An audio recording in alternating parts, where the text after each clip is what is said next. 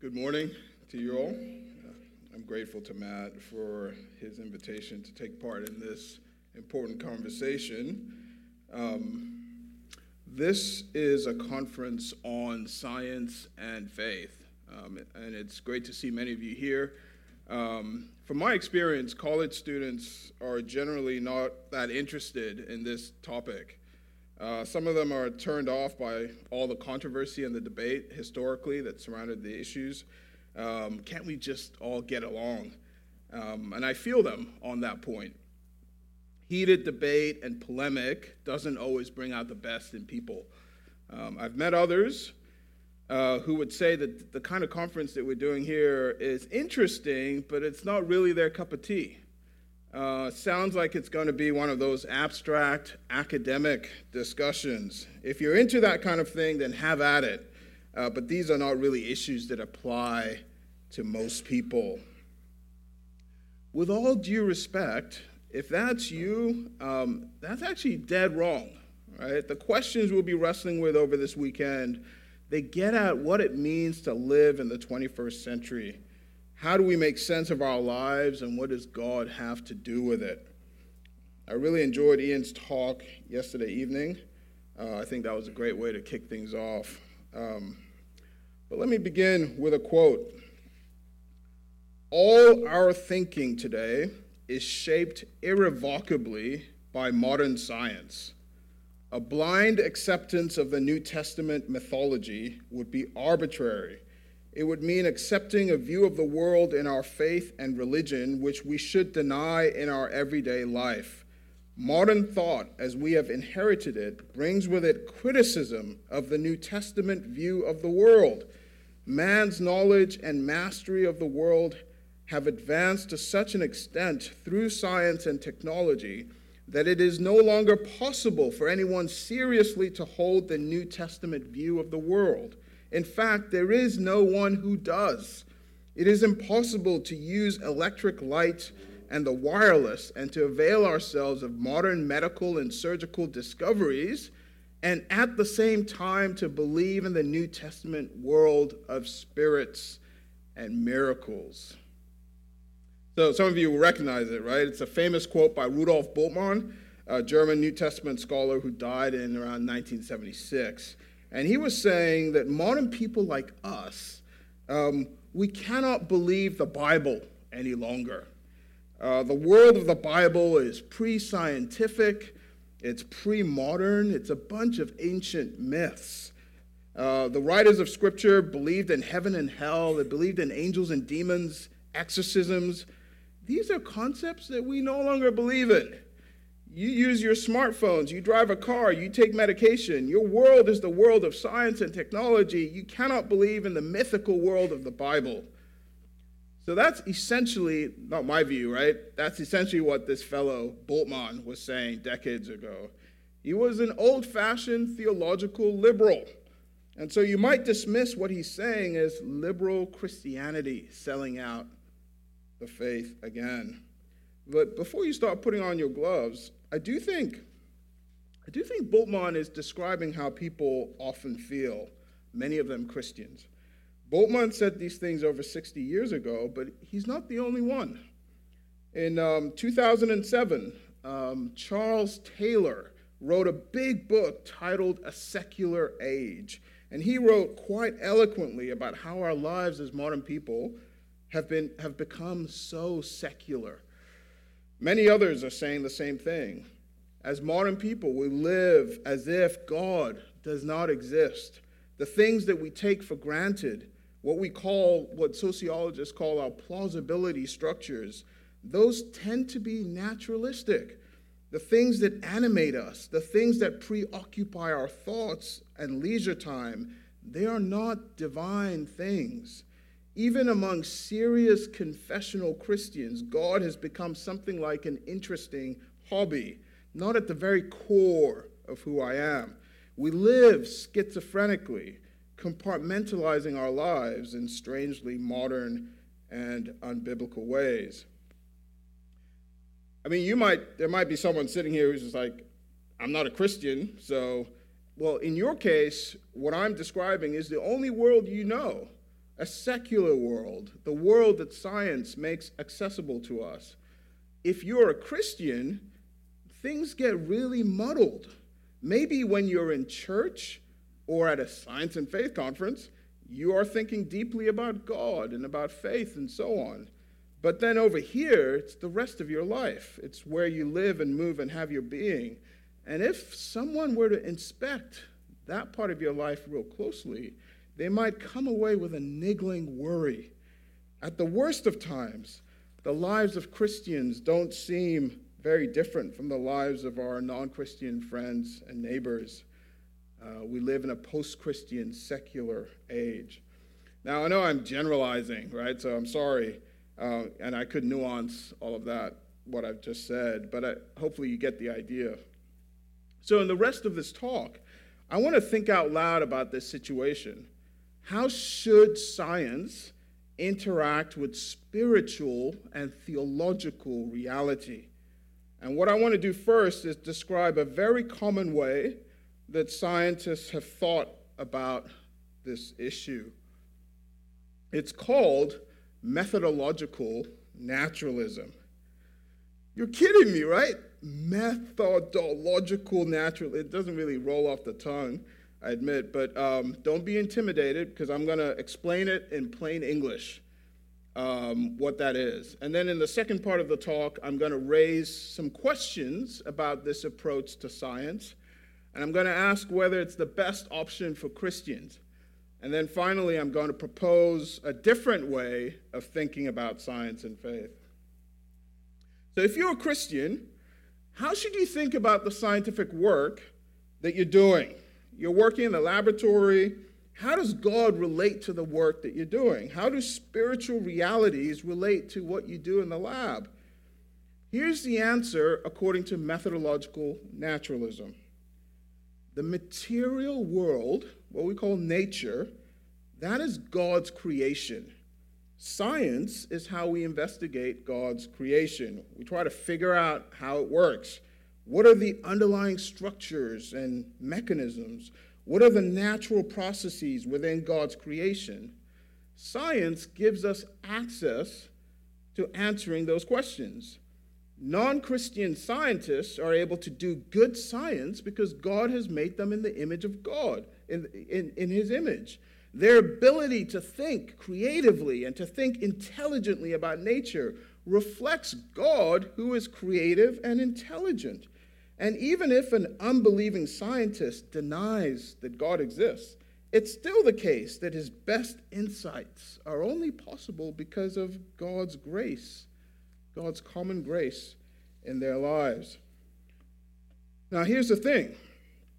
According to methodological naturalism, when Christians are practicing science, they should do so as if God does not exist. They should do science as if there are only natural entities in the world, so that if you're in the lab and you're giving scientific descriptions, you must not talk about God or angels or any other supernatural entities. You can only talk about physical, natural things. That's just part of what it means to be a good scientist. So we need to be careful, though, because I've been talking about methodological naturalism, but there's something else called metaphysical naturalism. So these two ideas are not the same thing, right? Again, here's what I said about methodological naturalism. You can be a Christian, you can be a believer, someone who loves the triune God, Father, Son, and Holy Spirit. You can believe everything the Bible teaches. You can be someone who shares the gospel with friends, someone who prays regularly, someone who believes in a wide range of supernatural things. But when you are working as a scientist, when you are dealing with scientific theories or experiments, you must never appeal to any supernatural realities. You have to keep all such beliefs separate from your work as a scientist. So as a churchgoer, as a believer, as a religious person, you can believe all you want about spiritual things. But as a scientist, those beliefs are not allowed. That's methodological naturalism, and most Christians take that approach to their scientific work. Metaphysical naturalism is a different ball of wax, right? According to metaphysical naturalism, none of those things really exist, right? There is no God. There are no angels. There are no demons. There are no spiritual realities at all. The only things that are real in this world are things that are physical or natural. Supernatural entities do not exist, according to metaphysical naturalism. In other words, metaphysical naturalism is just a synonym for atheism. So remember, Christian methodological naturalists are different. In their regular lives, they believe all those things. They believe in God, they believe in supernatural things, just not when they are doing science. At this point, then, you might be wondering, why would a Christian be a methodological naturalist? What reasons do they give for taking this position? Let me mention a few. All right, think about science. You're trying to figure out how the world works. What are the underlying processes? Imagine if, as a scientist, every time you didn't understand something, every time there was a gap in your knowledge, imagine if your immediate reaction was to appeal to a miracle. Or here, miracles just happened. If you did that, it would be checkmate, game over, right? Because that would spell the end of science. Because instead of persevering in your work, instead of working hard to understand this particular part of the natural world, you would stop investigating, right? Because you now suspect something supernatural is going on, and you would end up perhaps missing the natural processes that God designed into the world. So I hope you see that, right? Acting as if God does not exist, if you're a scientist, acting as if God does not exist protects you from rushing too quickly to a supernatural explanation. Maybe you just haven't found the natural explanation yet. Keep working at it. Don't give up too soon. Here's another reason Christians take this approach. Methodological naturalism allows people with different faiths to participate in the same enterprise of science. It allows people with no faith at all and people who are religious to the core, they can collaborate together. They can work together in the lab. Outside the lab, you can have whatever religious beliefs you want, but when you're doing actual science, keep those beliefs kind of locked in a cage. So methodological naturalists who are Christians, they will say that science and theology are complementary disciplines, right? Ian actually kind of spoke to that, the complementarity between science and theology yesterday. And so natural processes, they can have two distinct complementary causes. On the one hand, God is the primary cause of everything that happens in his creation. He sustains the creation moment by moment. If we want to explain things at that level, we can use the language of theology and the language of philosophy. On the other hand, we can explore those same events in creation as a material, physical process in terms of secondary causes. Science explains things at that level. Methodological naturalism is only concerned with secondary causes. We don't say anything about God because he only comes in at the level of primary causes. So those are some of the reasons most scientists who are believers have adopted methodological naturalism. For my part, I see the benefit of this approach, but I have some concerns. Here's the problem I have. Methodological naturalism decides to limit the kinds of beliefs that we can have when investigating God's creation. My question is, why would a Christian do a thing like that? That seems to be an artificial limitation. It's a truncated approach. Think about this. In about 3 hours or so, we'll be eating lunch somewhere in this area. Let's say you decide to go to one of the local Chinese restaurants. Methodological naturalism is like going to a Chinese buffet and then selecting your lunch with your eyes closed. I'm sure you could do that, and I'm sure you'd get something to eat, but why would you do a thing like that? Right? What if you ended up with a plate full of octopus? You'd be chewing for 30 minutes, right? So you want to go to a restaurant with both your eyes wide open. You wouldn't limit yourself like that. Why say, well, I'm just going to close my eyes when I'm eating at a Chinese restaurant? You would want everything at your disposal to choose the right meal. One of the greatest modern philosophers, Alvin Plantinga, said, and I quote, "As Christians, we should pursue science using all that we know, what we know about God as well as what we know about his creation, and what we know by faith as well as what we know in other ways," end quote. If we really want to understand God's creation, why would we limit the kinds of entities we can appeal to?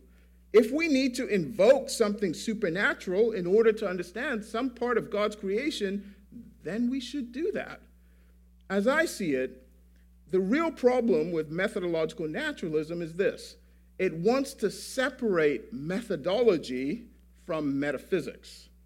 So let me explain. We believe in God and supernatural things, metaphysics. But when we're doing science, we want to bracket all of that out in our methodology. We keep what we really believe about the world separate from our scientific methodology. And my reaction is like, if only, right? That's not how it works. If you do science as if metaphysical naturalism is true, as if God is not there, then surprise, surprise, you're going to get results consistent with metaphysical naturalism. And so here's a perceptive quote from a Canadian philosopher who kind of gets at this. Here's what he says. "Insisting that methodological naturalism be adopted implicitly commits one either to the claim that supernatural agents do not exist, or to the claim that if they do, they never intervene on the natural order. This, however, begs the important question of whether such claims are justified, insofar as it guarantees that no matter what the evidence is, it cannot be thought to lead to a supernatural cause. Methodological naturalism makes the claim that all physical events have natural causes unfalsifiable." So this is what it boils down to. Methodological naturalists do science as if God does not exist. They do science as if supernatural realities do not exist. And here's the problem as I see it. That kind of science produces a view of the world that is no different at all from naturalism, a world in which God does not exist. All right, so Scout's honor, right? I am actually not trying to be controversial on a Saturday morning. So, but let me give you two examples of what I'm talking about. First example, you know what the traditional Christian position on human persons is?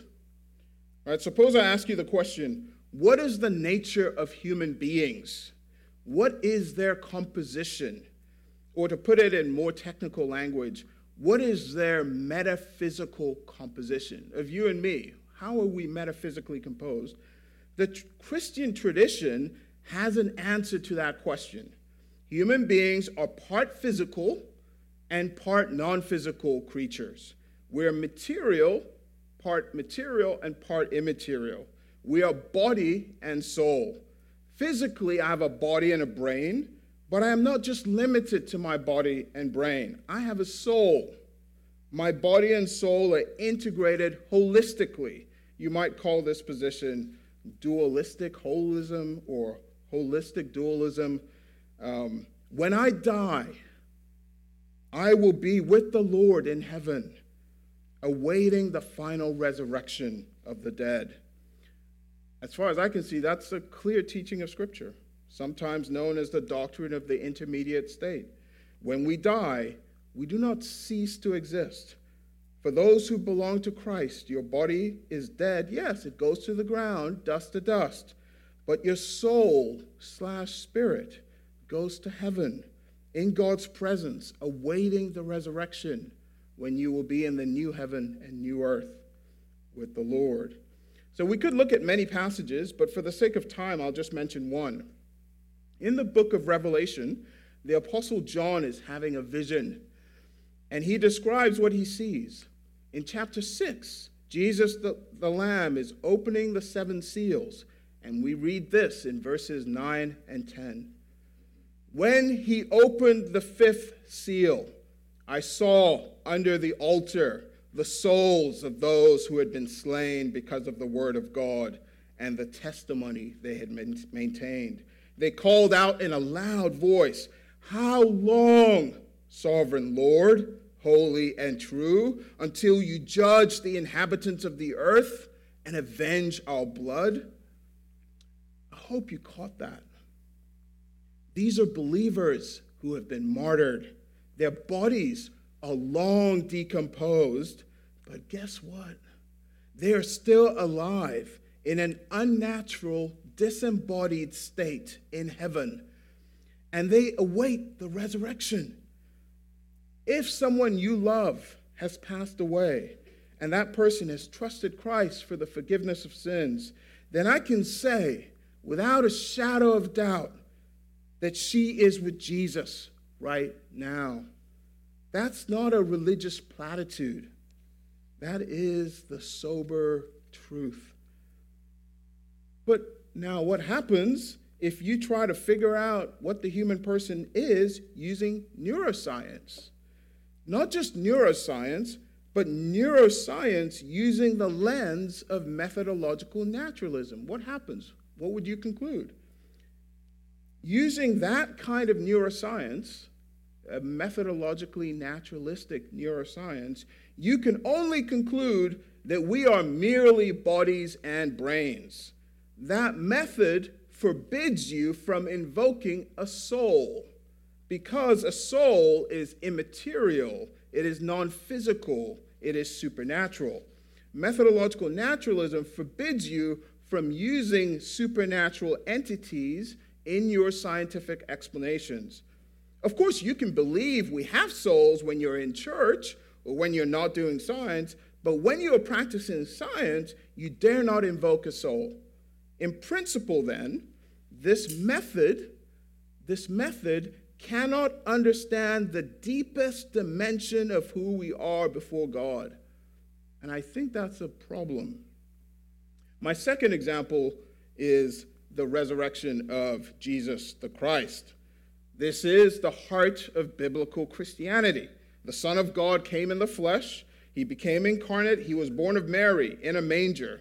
He became a human being just like us, and yet he lived righteously without sin. He did what Adam was unable to do. He did what Israel was unable to do. He did what we were unable to do. He died and then rose again after 3 days, making atonement for our sins. Now the question, how would methodological naturalism make sense of what happened at the first Easter? Remember the rules. You're not allowed to appeal to supernatural entities. Your explanation has to be natural, material, physical. Do you see the problem? If you want a proper answer to the question of what happened to Jesus in the tomb, you have to invoke miraculous divine action. God did something unusual. The resurrection was a miracle, a supernatural event, something that utterly defies a natural explanation. Methodological naturalism, in principle, cannot understand that part of reality that happened around 30 AD. Sometimes things happen in God's world that are not merely natural or physical processes. Sometimes God shows up in special ways, and in such cases, we need bigger explanations.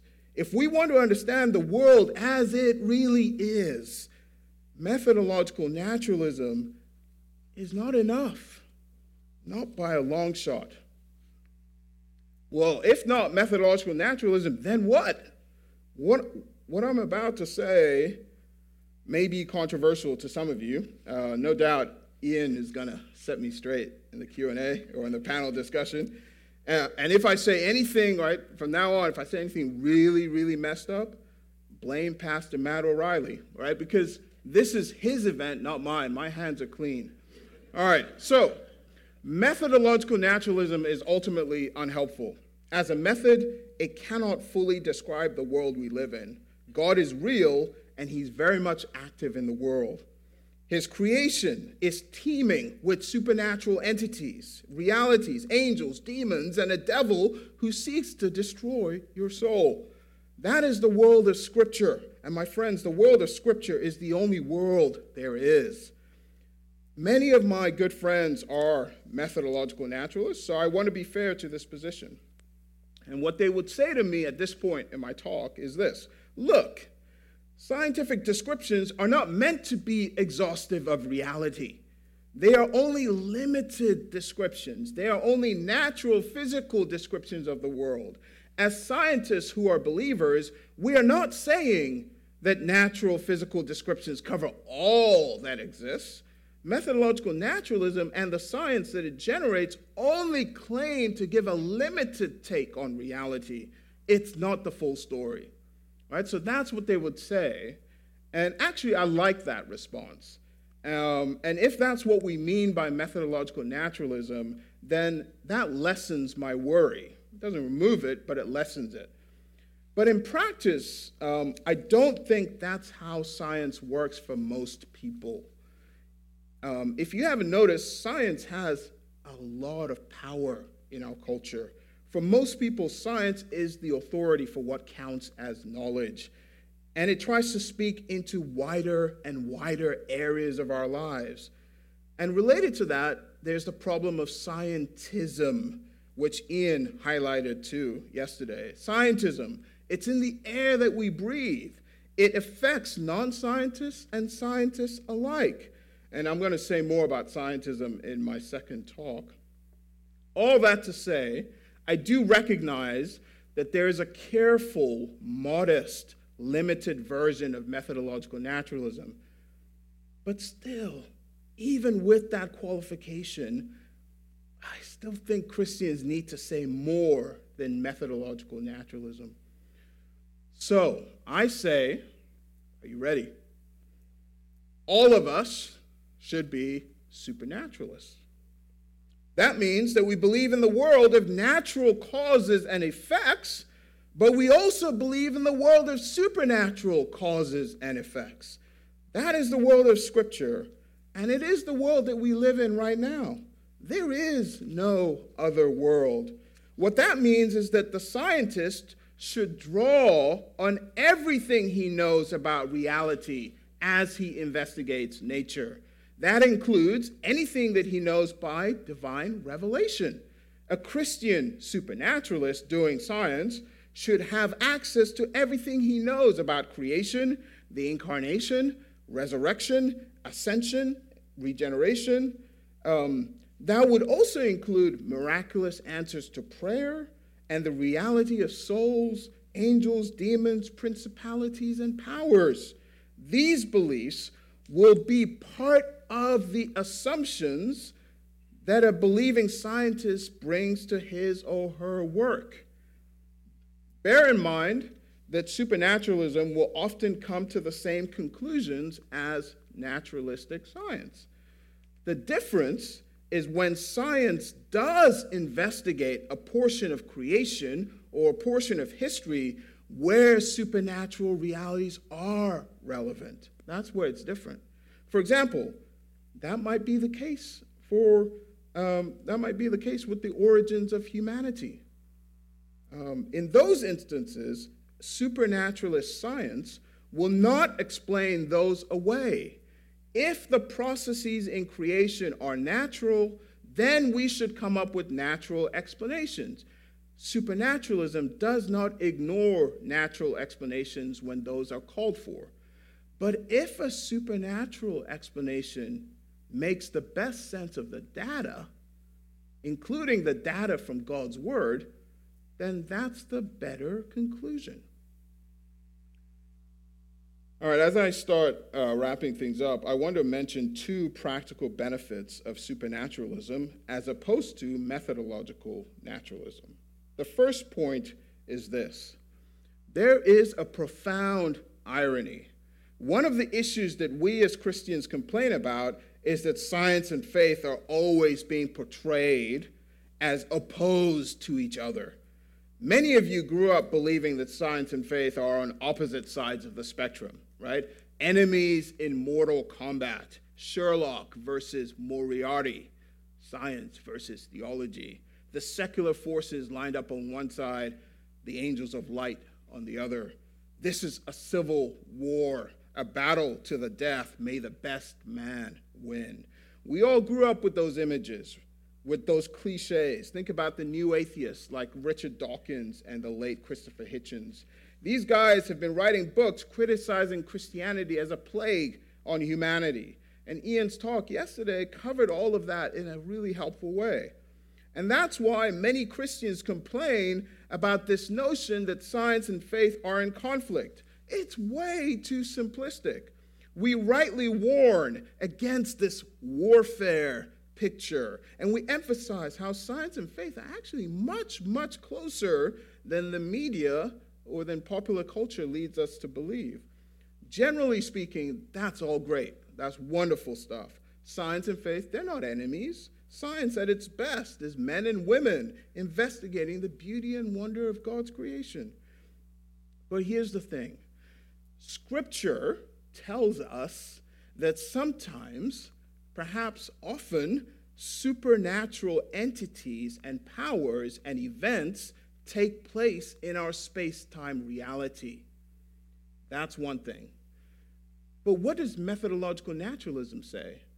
Scientists must not appeal to any supernatural entities at all.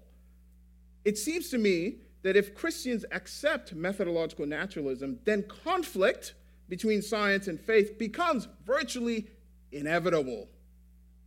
That might be the most controversial thing I said in this talk. Supernaturalists avoid this problem. Supernaturalism reduces conflicts between science and faith. I think that's counterintuitive, but I would commend that thought. Now, some of you may be worried that I am pitting the natural against the supernatural, which is a problem. That leads to a kind of semi-deistic way of thinking. And many lay people think that way, and it's not helpful. And I agree, and in my second talk, you'll see that I'm actually not pitting the two against each other at all. My understanding of supernatural includes everything that we mean when we say natural. Supernaturalism includes natural, but it includes much more than that. And I'll develop that in the second talk as well. My second point is this. As I said at the start of my talk, these issues are not ivory tower theological speculation. This is not just abstract. We're all caught up in these questions. Do we live in the world of Scripture, or are we wandering around in the matrix, believing all the naturalistic myths of our culture? You may never have experienced a miracle. You may not know any people who have. But that doesn't mean they're not real, does it? Right? You've never seen God. Does that mean God does not exist? Right? You probably have never seen anyone resurrected from the dead. Does that mean the resurrection of the dead is a myth? Of course not. Here's what I would suggest. If you are a Christian, I hope you pray regularly. We are most human when we are praying. The mark of a true theologian is one who lives a life of prayer. When you pray, I encourage you to name angels and demons. Talk to God about heaven and hell. These are realities that are not accessible to us empirically, but praying about them keeps us tethered to biblical reality in our devotional lives. Here's an example of a short prayer. Lord, protect us from the powers of darkness. Protect us from the devil and surround us with your holy angels. I pray that way regularly, and I would recommend that to you. Those forces are real, and praying that way reminds us of their reality. I would also suggest reading missionary biographies. Get to know missionaries and hear their stories. I hope this church supports missionaries as well. I'm sure it does. Hang out with Christians from other cultural contexts. They don't have the same cultural blind spots that we have here in North America. They can help you distance yourself from the naturalism that permeates our lives and thereby draw you closer to the world of Holy Writ. Naturalism is not enough. Methodological naturalism is not enough. If scientists want to understand the world we live in, they must be sensitive to the world as it really is, a world of angels and demons, a world of the natural and the supernatural, a world, yes, of ordinary providence, but one that is no stranger to divine miracles. Indeed, a world charged with the grandeur of God. God is my witness. I am not asking for regular science to be less than what it is at its best. I'm just wondering if it can be more. Thank you.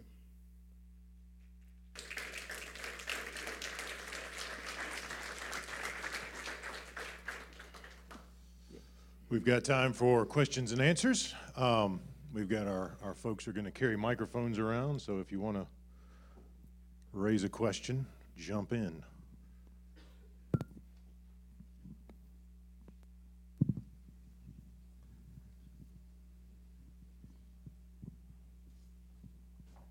Stunned silence. Your talk raised a number of interesting points for me, and perhaps we can have some discussion, and if questions come along, feel free to chime in, raise hands. But it sounds like you are reacting against, in the sciences, what some of us pastors are reacting against in theology, because so much of published theology in the last 200 years has sidelined the supernatural, and that's resulted in, it's not simply an academic discussion, it's resulted in our United Methodist world, we're feeling the effects of that with an impending separation, because you've got certain theological methods on one side and others on the other side. So maybe, I'm sure there are some points of connection, and I wonder if you could comment a bit on how those relate. Yeah, I think that's a perceptive observation. Just for any theology geeks in the house, there is actually an essay that makes that exact point. Alvin Plantinga has an essay, and the title is going to come to me, but he actually says that methodological naturalism is a problem in biblical study, has been a problem in biblical studies, just as it has been in science, and so it's a similar dynamic, and if we want to understand the world we live in, and if we want to understand the biblical text, we can't sort of bracket, like trying to bracket out certain beliefs to try and understand Scripture or to try and understand the world we live in. It seems counterproductive to what Scripture is and to the kind of world we live in. So I do think, and there's a theological interpretation of Scripture is a kind of a movement in academia, which I know you're well familiar with, which is trying to push back against that in biblical studies. So the comments I'm making now, I think I'm trying to propose something similar, but I think I do acknowledge there is a challenge, right? And maybe this will come up in the panel discussion, but I mean, the biggest challenge with what I'm saying is that science is, the way science has developed, I mean, it's happening in research universities, it's happening in a sort of secular, post-Christian kind of climate with journals and literature, publications, et cetera. The idea of being a supernaturalist as opposed to a methodological naturalist, even if if we had a bunch of scientists in the house who sort of say, you know what, I agree with you, but the practicality of that in our cultural context, I admit that that's a problem. But to my mind, that's a separate problem. That's a separate question. Like, is this practical? You know, I'm a bit pessimistic on that unless the Lord does something mighty. But the more interesting question for me is, like, what's the right way to think about this? That's helpful. And as we get ready for questions, let me encourage all of us to get to our questions as quickly as possible, and that will give our guests time to respond to that. There's one here, and while the microphone's coming right there, third row, Flip, I'll say Hans and I are both involved or have a relationship to an organization called the Center for Pastor Theologians, which is pastors attempting to do significant theological work, but pushing back against some of those academic assumptions on how theology acts. Grateful for that work that he's involved in too. I was trained as a medical technologist in laboratory science, Yep. and quantitative and qualitative analysis was my life. Right. But I'm also a Christian educator, and I work with women in crisis, and I see the spiritual realm and the physical realm as mirror images of one another. Mm-hmm. And I apply the process analysis to the problem solving of life. Mm-hmm. And I see the spiritual realm at work all the time in the real life laboratory of dealing with crisis in our lives. Mm-hmm. And God's always present. And there's nothing more exciting than the moment when somebody's eyes are opened to that reality. Mm-hmm. And when Jesus was telling parables and saying, let those with eyes to see, and those with ears to hear, I think he was talking about the presence of that spiritual reality in that mirror image of our physical reality. Do you experience life that way? Yeah, I mean, thanks for that comment, and I applaud you. You know, I mean, as Matt was mentioning, you know, I was in the medical world briefly, and I do think a lot of people maybe would share your perspective, but my sense is sort of the medicine and hospitals and so on in general make it, and perhaps more so in Europe as well, make it much harder to do that, to live the way you're describing a very sort of to be able to treat and counsel patients in a very integrated way as a Christian.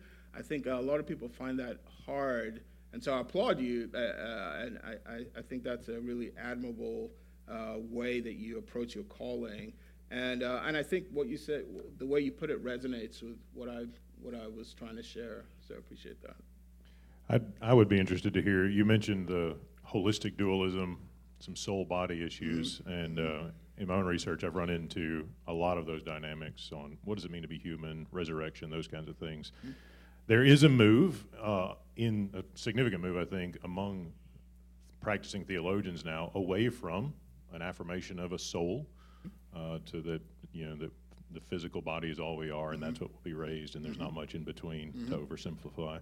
But I'd be interested to hear, since you touched on that, maybe a little bit more by way of response to folks who take the monistic view there. Right. So Matt's point is mentioning, so if you actually went to a library to see what are Bible scholars saying about who we are, what are they saying about the resurrection, what you would see in recent years, a number of them are saying something like this. You know, like, yeah, I'm summarizing a lot of complicated stuff, right? So bear that in mind. But they would say something like this: you know, your grandparents may have believed that we have souls, right? These immaterial things, and when you die, your soul goes to be with Jesus. Your great-grandparents may have thought that, but like today, we know that's not the case. right? We know that from neuroscience. We know that functional MRIs, MRI studies, psychiatry, and so on. It really, the stuff that Thomas Aquinas thought the soul did, and when you go back to, a medieval theologian and you sort of see how he describes the soul, and then you look at what we know the brain does, the feeling is that he was just talking about the brain, but the early Christians didn't understand what the brain did, so they had to talk about this thing called a soul. But we now know it's just bodies and brains all the way down, right? So then the emphasis is on, and at the same time, I think Christians in the past have tended to have a really ambiguous view of the physical body. And actually, I think rightly we would say kind of a problematic view of the physical body, when in fact Scripture says God the Son became incarnate. He took on human flesh. That's a big deal with Christmas. And then Easter, he was raised bodily. And from Easter until eternity, God the Son will be the God-man. Will have this resurrected body. So the body is a big deal. So I think those two insights have led a lot of theologians to say, you know what, when we die, we die, but then when Jesus comes back, we will be miraculously bodily resurrected. This whole business of a soul and the intermediate state, we don't need to believe that anymore. And a lot of people will sort of make arguments from Scripture and such. And there's my 2 points, I'll say. What I like about that is I really appreciate the emphasis on the physical body, and that the body is good, material creation is good, and if Christians have demeaned the body in the past, we should no longer do that. And so I applaud that. I appreciate that. But my second point is a critical point. My sense is that actually, and this is a little controversial, but I think just from what I can see, I think what's really motivating this shift is that these scholars, kind of their neuroscientists, friends, colleagues, the literature is saying that there is no soul, there is no immaterial. So it's kind of like, well, that's the case, and that's God's general revelation, and so we know there are no souls. Well, now let's come back to the Bible and try to make sense of what does it look like if we have no souls. And so then you see this movement where you have an emphasis on the bodily resurrection. We're not immortal souls, right? We're not immortal souls. That Christ doesn't promise the immortality of the soul. He promises bodily resurrection. I think the science is driving that, and I think and it's a longer conversation, but I don't think it's the case that any of that science disproves the soul. And in fact, I think the best people writing in this would admit that the science doesn't prove that we're body and soul or that we're only bodies. The science doesn't prove that at all. But then they will go on to say, here's why I think we're only bodies. And I think at least I disagree with that, but I think that's a more careful way of putting it. It's helpful. I wonder if we could sum it saying there's kind of 2 issues. Number one, to say there is no soul based on the findings of neuroscience is a methodological problem, because neuroscience isn't equipped to make metaphysical claims. Right. And it violates the principle Ian articulated last night of complementary explanations. Just because science has an explanation for emotions doesn't mean there's not another approach to that too. So other questions. So, Dan.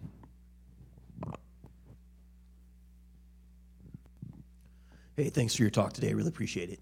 It's kind of a more practical question, if you don't mind. So let's say I hold this supernatural worldview, and I'm teaching a bunch of young people who are going to go into an educational system that's predominantly naturalism.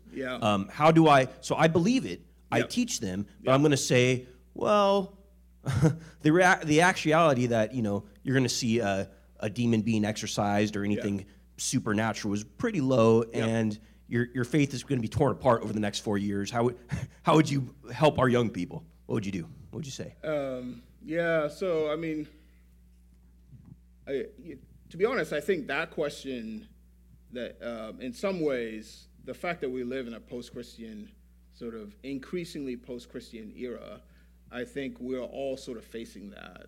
It wouldn't just be people planning to go into the sciences. And so I think, one step would be just sort of being able to imagine what does it mean to be a Christian in this world? And is there any place we can go to, for instance, in church history or in the Bible that can help us? Like in the Bible, for instance, you might think that, perhaps spent doing Bible studies and sort of meditating on passages like Daniel, Shadrach, Meshach, and Abednego, and what it was like to be in Babylon, and to be these faithful Israelites in a culture, learning the literature and the books and so on that were completely opposed to the worship of Yahweh, that perhaps can we get sort of ideas, either substantive or just even imaginative ideas about what it means to live in the 21st century now in our cultural context. And then also in church history, looking at the second and third century Christians, believers, and some of the struggles they faced before Constantine sort of made it a Roman religion or whatever. Before then, Christians were beleaguered, they were a minority, surrounded by paganisms of all kinds, and yet were faithful. So again, I think even not looking to the Reformation perhaps isn't as helpful to kind of for us to imagine what it's like to be faithful today, and going to some of these earlier periods in church history and drawing lessons from that. So that's kind of a general point. And then on what we're talking about more specifically, one, bear in mind what I said, even on my view, the supernaturalism that I'm trying to commend, it has everything that the methodological naturalism has and more, right? So it means someone going into physics lab or whatever, wanting to be a physicist or a chemist, it's not like, wait, I'm going to be doing this. This is all going to be different from what I'm being taught. That's not the case. As I said, supernaturalism will look the same in many cases. But I think where it does get tricky or interesting is if you're a biologist and then you're looking at the question like, where did human beings come from? Then it becomes interesting. Then you know what the mainstream account says and how that plays. But then as a Christian, there's other things that bear on that question. And honestly, at that point, that's just a difficult issue. There's disagreement on that. What's the best strategy? And that's just something that would involve prayer and lots of conversation and thinking tactfully and strategically and so on. I'm not sure that I can drop a 1-minute Solomonic wisdom on that one, but we could talk more about that. But yeah. I wonder. Let me come to you, Willie, and while the mic's coming, I'll ask one question. How would to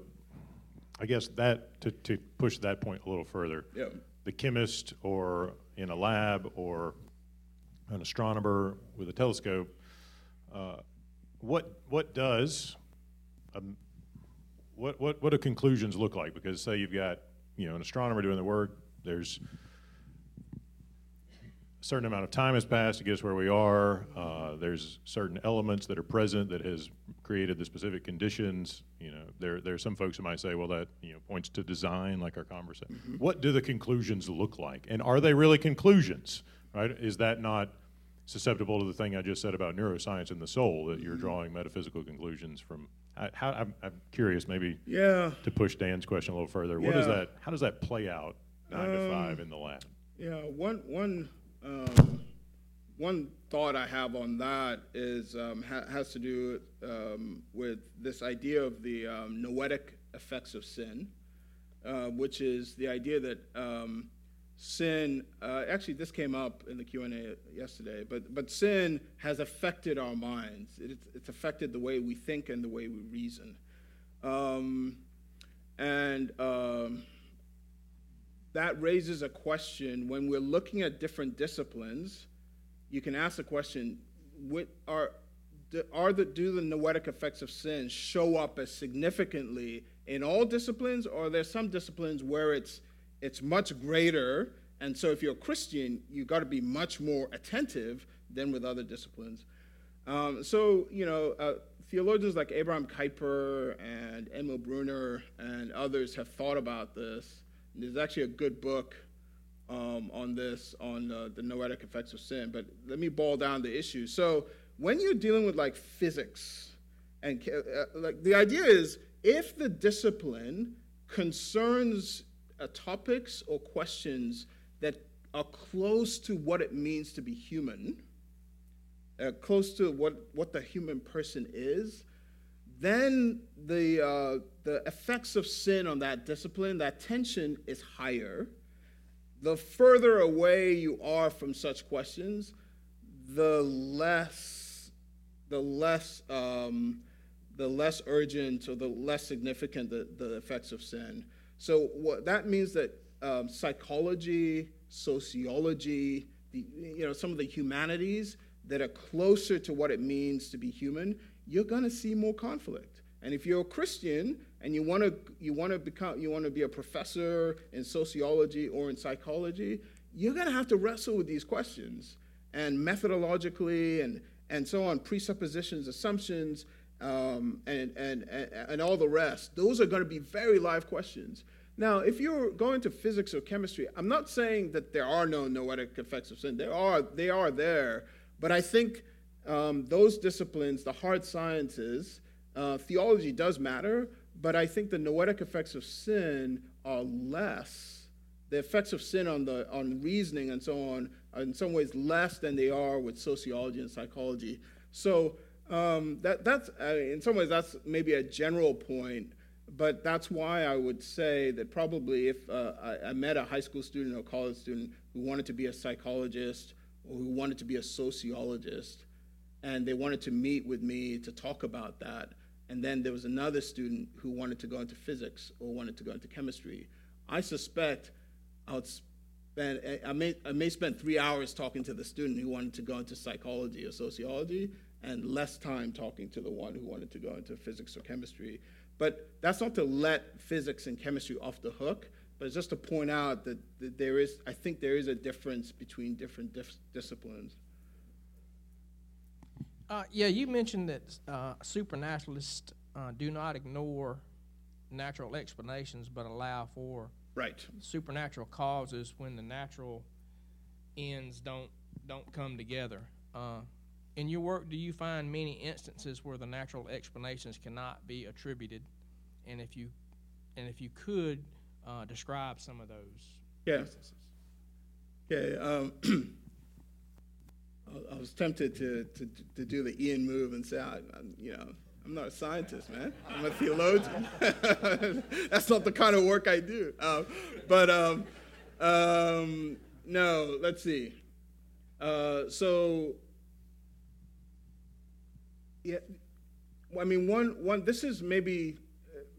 This is maybe from the reverse direction, but it's why I gave the example of neuroscience. So I think neuroscientists can do all kinds of interesting work, and can, like if you stimulate the amygdala, or if you stimulate the hippocampus or this part of the brain, the subject has religious experiences. Oh, that's really interesting. If someone has a certain seizure disorder, that can affect them religiously. Or if someone is, psychiatrist, there's lots of interesting kinds of observations about people with going through a psychotic episode as schizophrenic, who have this thing called hyper-religiosity, and everything they say sort of has to do with God, but they're going through this phase, this psychotic phase. So you got all of that data. So now someone could say, therefore, religious, all the stuff surrounding religion, it all goes back to the brain, and thus we don't have to believe in souls. So this is kind of maybe from a different direction to your question, but that doesn't follow, right? It doesn't follow that, one of the famous cases that people historically have pointed to is this guy called Phineas Gage, and he was he was doing this work, and in his work, a pole. It was this tragic accident. A pole kind of like basically went through his brain, through his head, and he survived. But like his personality changed. He became really difficult to work with, and he was eventually fired, etc. His whole character changed. And so there's a kind of argument that is like, well, look, there you go, Phineas Gage, the pole went through his head. That proves there is no soul because, it's obviously the brain. And as Matt was saying, well, like you can't derive metaphysical conclusions like that from that kind of event. And it's not as if Augustine and Luther and Calvin and Wesley, for instance, didn't know, like, hey, if you bash someone's brain, weird things are going to happen. Like, they knew all that, but that doesn't disprove that, therefore we don't have souls. So in that regard, I guess I would say, just because these sciences are producing data or deriving these, experiments and so on that have a bearing on kind of our how we express ourselves religiously, emotionally, and so on. We can accept all that, but you're adding a philosophical claim when you then say, therefore this proves there is no soul. Your question was, the specific way you asked your question was more kind of, can I give instances when scientists have discovered things in the lab and those discoveries can only be explained supernaturally and not naturally? Now that gets into fairly controversial terrain, so I'm not going to say too much about this. I'm just going to kind of maybe it's me throwing a softball for Ian to whack out the park later on. But he did refer to the intelligent design movement, and that's the one thing that comes to mind. There are a number of scientists who point to this thing that they call irreducible complexity. And they would say, like, looking at the bacterial flagellum, for instance, that was the famous one that a Catholic called Michael Behe came up with. But they have many, many examples where it's like, especially with the technology, as it's getting better and better, we're able to see the cell and aspects of the cell in incredible detail. And their argument is, look at this structure and look at the complexity of this structure.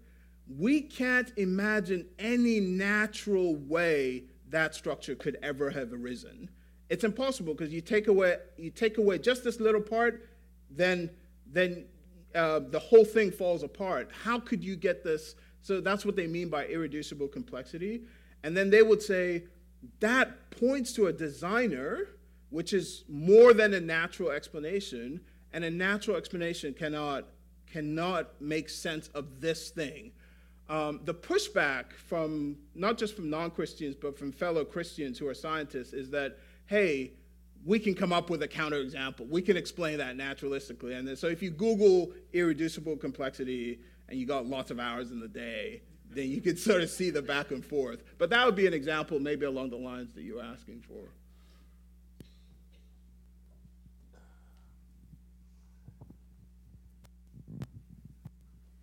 Can you expand on the influence of demons and angels in the world?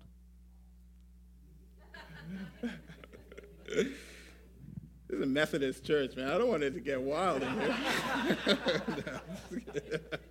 No, well, I'll say this, one thing I'll say is I'm going to touch on that in my second talk. So, and maybe as a preview, I will say that I think for us here, we do have a tendency to associate the reality of angels and demons with kind of like spiritual, sort of, it gets spiritually wild and interesting and crazy. We make that association. We're like, hey, why are the Africans having all the fun? Why are the South Koreans having all the fun? What about us in this domain? But my pushback to that is that, hey, actually, I think the kinds of ways that we find ourselves to be very secular or to be affected by the secular age that we're in, and the ways in which it's really easy for us to live as if God doesn't exist, and all the different permutations of that for us in this culture, you think the devil has nothing to do with that? You know what I mean? And so I do think like he's the prince of this age, right? Like he's like a roaring lion. And so the fact that our young people are having are struggling. I mean, we could talk about gender dysphoria and people don't believe that, like, in the binary male and female, that there's a whole spectrum. Like all of these challenges where some of you are like, man, I woke up one day and I was like, what happened to the world we're in? Like, what do you think? Do you think that there isn't a spiritual element to this? So that would be the comment I would make now, that I think even when it's not glitzy and glamorous, it's not a deliverance thing going on, and like it seems like really secular, that I would suggest maybe those are some of the ways that the devil and the powers of darkness are most at work. Yeah, I'm almost inclined to say, does it almost seem more nefarious in that way? Yeah, in some ways, yeah. Because it's under the radar. Because that's right. I just had one comment. Last evening, Dr. Hutchinson kind of brought up the idea, well, not brought up, he gave us scripture from Romans 1, where Paul was talking about a man's impression of the world. And I think that's a place where we as Christians have to come from. I think going on in that same chapter of Romans 1, in verse 21, it says, "For although they knew God, they neither glorified him as God nor gave thanks to him, but their thinking became futile, and their foolish hearts were darkened. Mm-hmm. And although they claimed to be wise, they became fools, and exchanged the glory of the immortal God for images made to look like a mortal human being and birds and animals. Therefore God gave them over." He goes on to say, "Furthermore, just as they did not think it worthwhile to retain the knowledge of God, so God gave them over to a depraved mind, so that they would do what they ought not to be done. Although they knew God's righteous decree, they only continue to do these very things, but approve of those who practice them." And I think, in this setting, what are your thoughts about, it seems like Paul was wrestling with the same issues that we were, and though we may call it postmodern, post-Christian, it seems like the world just keeps spinning on those same principles. And when we as Christians recognize God as the beginning and worship him rather than the creation, and then our beliefs get disordered, our actions get disordered. Hey, amen. I like that. I think you're right. I mean, I do think there's a sense in which there's nothing new under the sun, spiritually speaking. You know what I mean? And the ways in which men and women find idols, worship idols instead of the living God. That's an old problem, as old as humanity.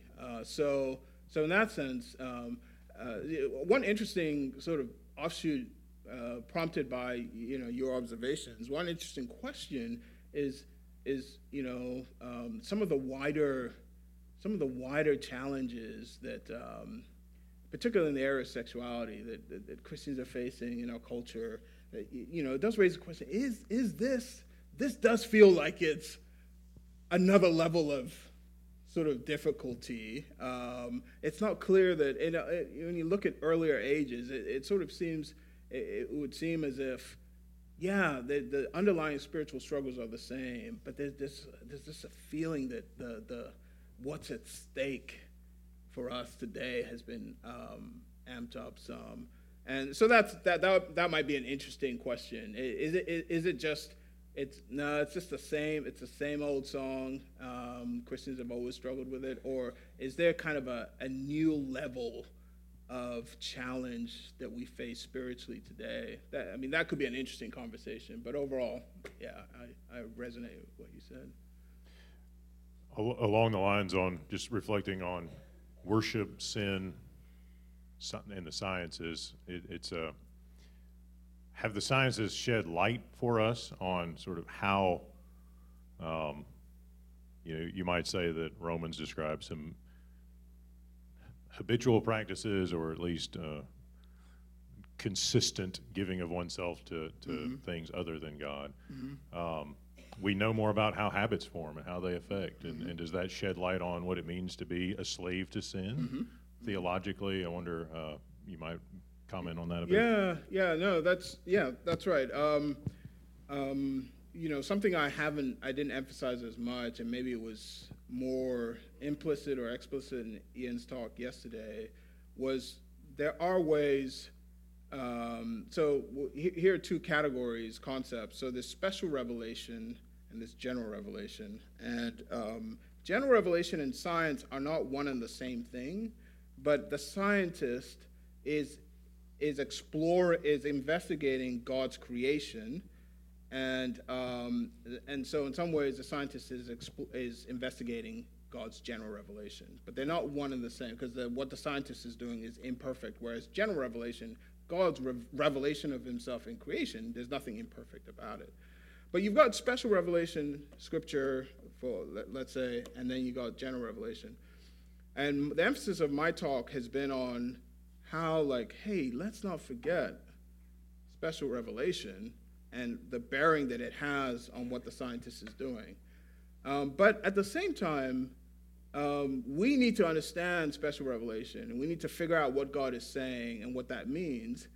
And the scientist is trying to figure out God's general revelation, just if we can put it that way. Sometimes we don't really we misunderstand special revelation, or we just don't see the full influence. And sometimes the scientist, as he or she is exploring God's general revelation, can actually help us understand who we are in light of God's word better. And so an example of that would be, this is like social psychology. And sorry, it's not going to be on the tip of my tongue because it's been a while since I read this literature. But there's some really interesting literature in social psychology on self-deception and ways in which, our tendency to give each other, give myself a pass on things, but yet to judge others more severely. My tendency to kind of, basically all the myriad of ways that we have blind spots for ourselves or our side, and we judge the other person more severely. This is related to the doctrine of sin. This is related to the ways in which the human heart is, when Scripture speaks about, whether you're Wesleyan or Calvinist, the ways in which sin affects us. Now, a Bible-believing Christian could say, oh yeah, I believe that we're sinners, right? Amen to that. But then you don't realize that in practice, there are all kinds of ways that's showing up, and you don't realize that. It's kind of hypocrisy, it's self-deception, and so on. The social psychology literature, which has nothing to do with theology explicitly, and is by non-Christians, you read some of those studies, and it suddenly sheds amazing new light on what it means to be a sinner, and you suddenly realize, oh my goodness, now I've read this thing by a secular scientist, and this person has really helped me see I need Jesus. So I think that might be an example. And that we could say there are certain physical dynamics, physical symptoms to our spiritual problems. So we've come to time for a break. If you have a question and didn't get to ask it, hold on to it, jot it down. We'll have more time for Q&A as the day goes along. There's some snacks and goodies on this side of the room. Resources are in the back. We'll take about 20 minutes, then we'll come back together for Hans' second talk. So break time.